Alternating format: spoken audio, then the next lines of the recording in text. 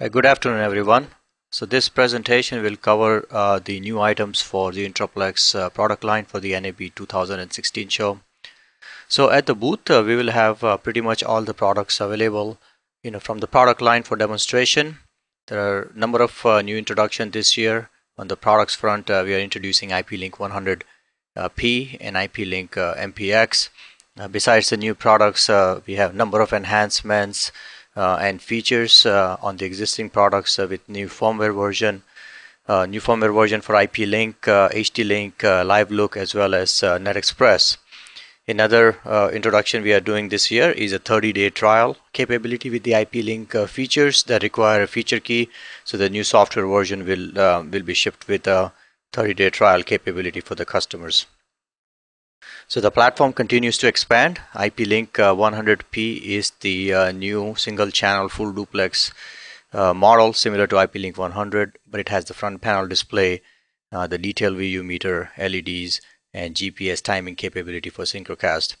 IP Link MPX is the new product that enables transport of analog FM composite multiplex signal over IP.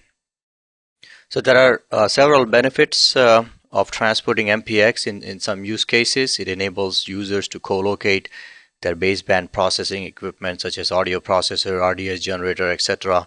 at the studio side where the engineers are.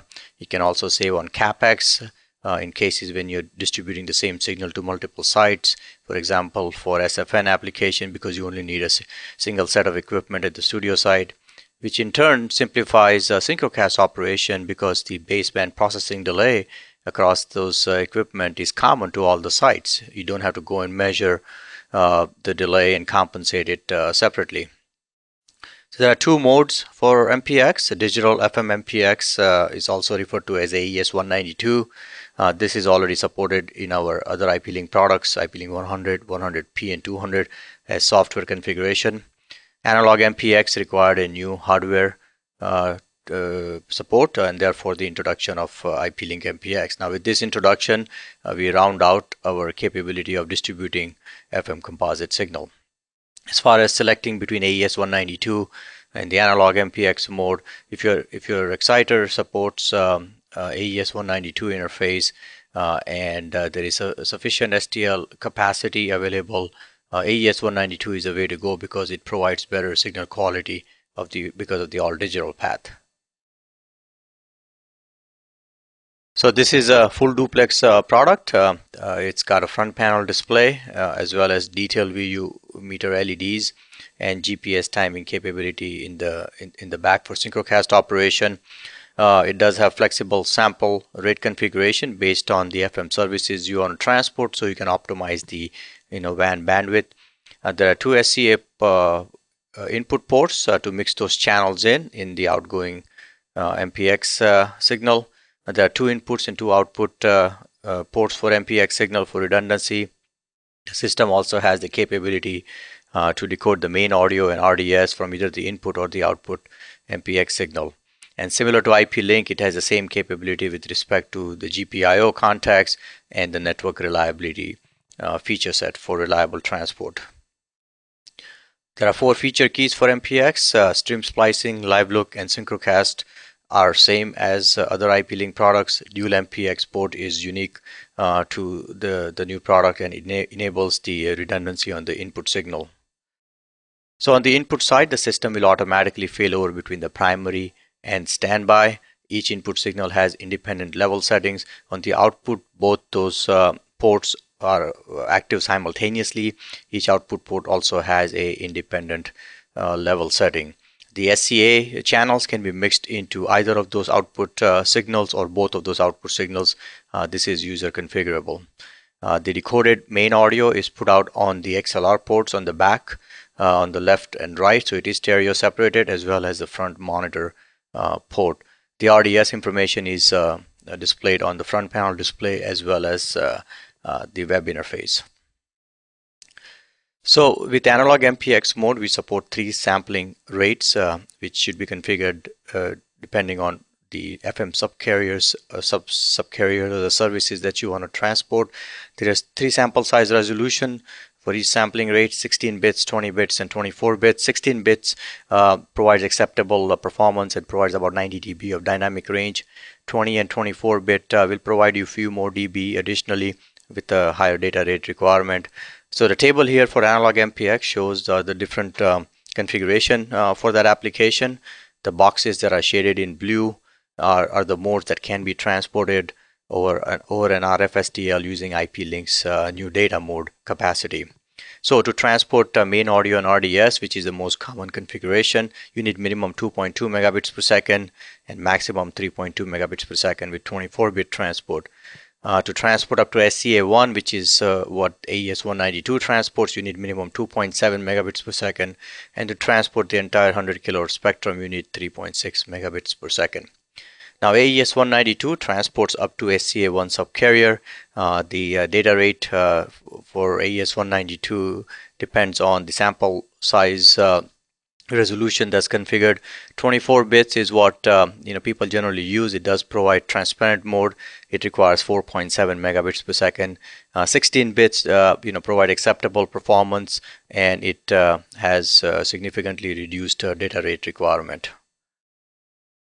So let's look at some key capabilities of the IP Link platform, starting with network reliability. Now these feature sets are common for all the IP Link products, including the IP Link MPX. And it starts with 3 network ports that are available for streaming and management, stream splicing with time diversity and network diversity to protect against packet losses, forward error correction to recover lost packets. So this is an added layer of reliability on top of stream splicing. If you happen to lose a packet, forward error correction can recover those packets. On top of that, we have automatic failover between primary, secondary, and backup sources with several options for backup sources to cover all different scenarios. So this is yet another layer of reliability on top of stream splicing and forward error correction. We also have a very deep receive buffer. 512 packet buffers per stream are allowed to be configured. So depending on the packet time, you can have several minutes of jitter tolerance if you need that. With release 2.5, we are introducing 2 new features: automatic adaptation of receive buffer. With this feature, the system will automatically adjust the size of the receive buffer based on the continuous measurement it is making for jitter and network. So it will react to the changes in the network condition to enhance the reliability. An on-demand backup stream allows the receiver to automatically call those secondary and backup stream when they are needed, as opposed to having them always on and using up the bandwidth on those backup connections. So this is targeted for users with pay-per-use type connections such as LTE. So this slide shows the IP Link's capability to scale the packet loss protection based on the number of networks you have and the quality of the network you have. So for example, if a user has a single network connection over a private network or a managed service type network, you tend to see isolated or random losses because it's a well-managed network. Forward error correction is going to be the most efficient and effective way to protect against packet losses in that condition.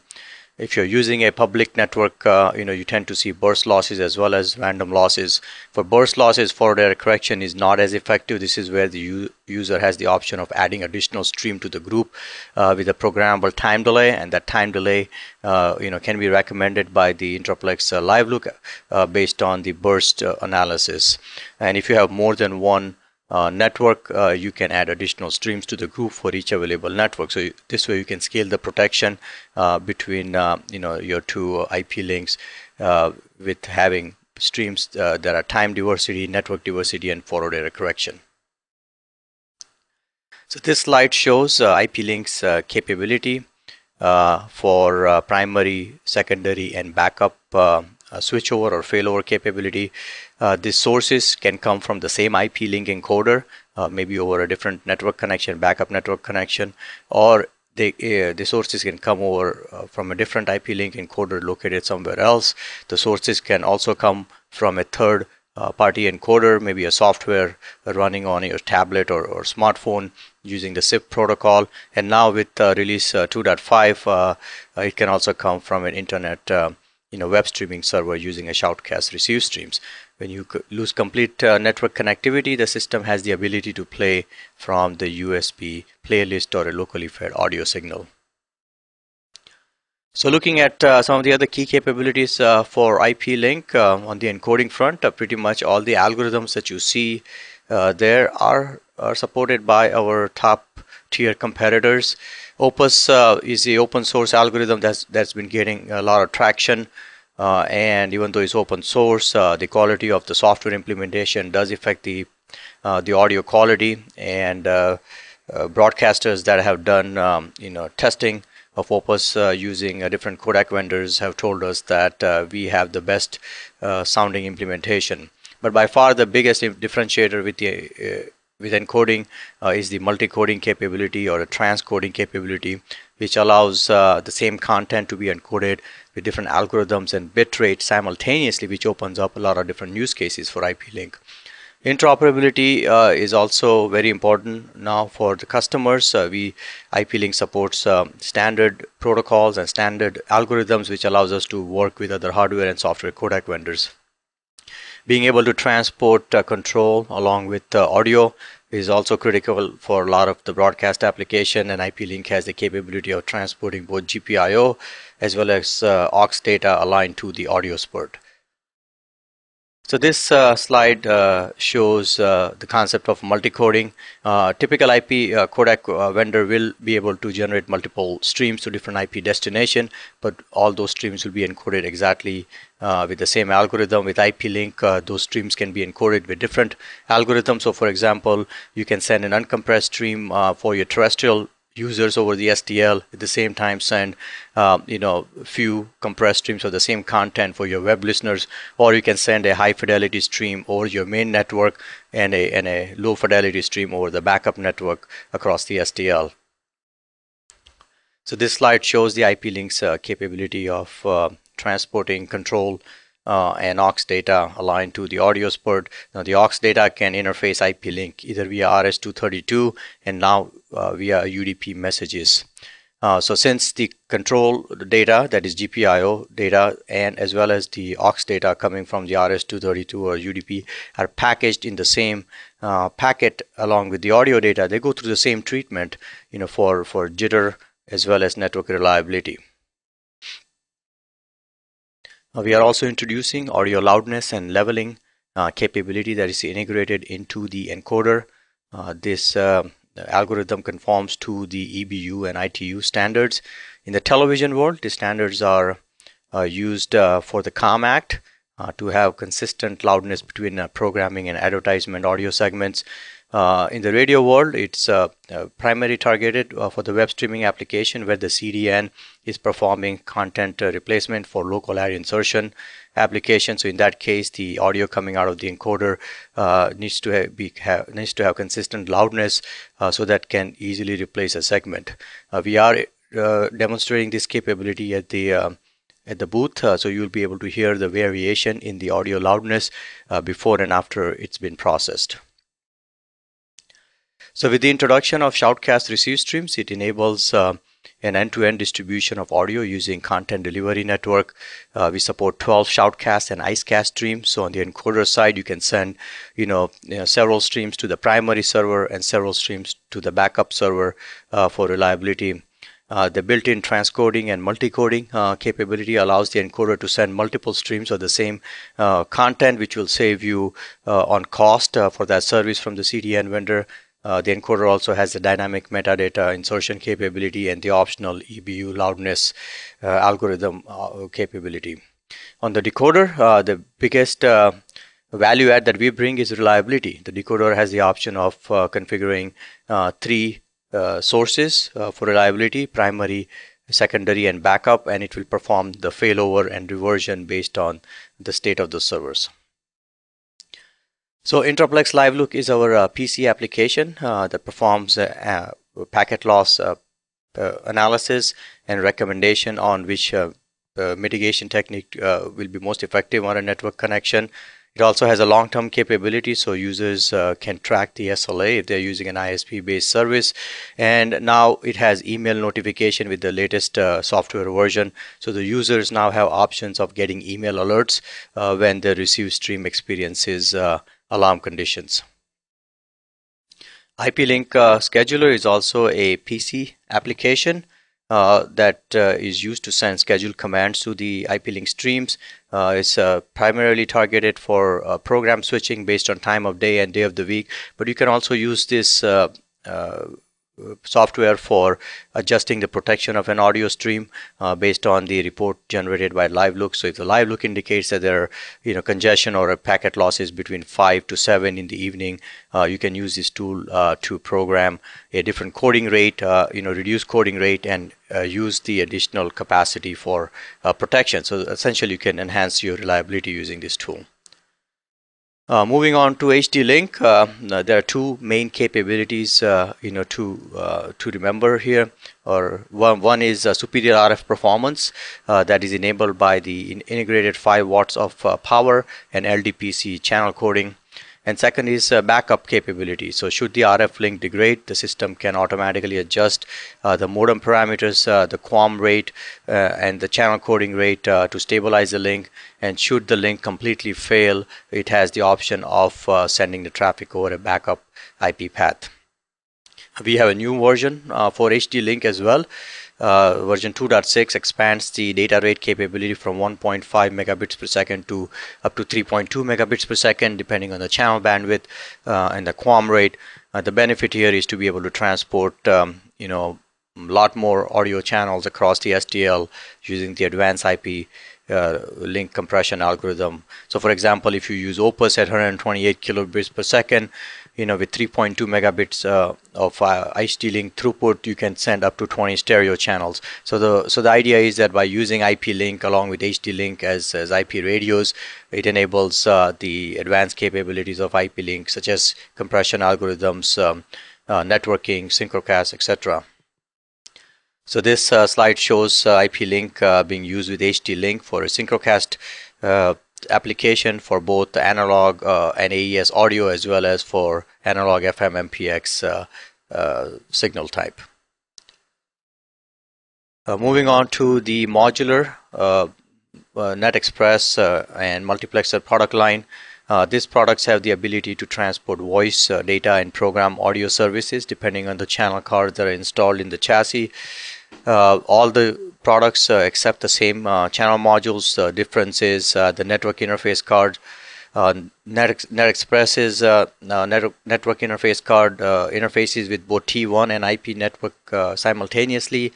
NetXpress LX interfaces with IP network only, but it uses the same chassis as our T1 access server systems. So our existing T1 customers can easily migrate to IP-based network by simply swapping out the network card, so they get to save their investment in the chassis, the wiring, and the channel cards. We are introducing two new features this year for NetXpress and NetXpress LX. The first is the new GPIO contact channel module. So this card has 12 inputs and 12 output contacts per card. Each input contact is selectable between wet and dry operation. Each output contact is also selectable between normally open and normally closed. It uses extremely low bandwidth, 64 kilobits per second time slot. Usage can support up to 8 cards, so that's 96 contacts in, 96 contacts out, and it works across all the multiplexer platform, including the T1 access and E1 access servers. The other feature we are introducing is the automatic backup head-end capability for NetXpress and NetXpress LX. So with this feature, the remote site systems will automatically call upon the backup system should the main system fail. And because we use the wide area network for failover management, the backup system can be co-located or it can be located geographically dispersed. So thank you.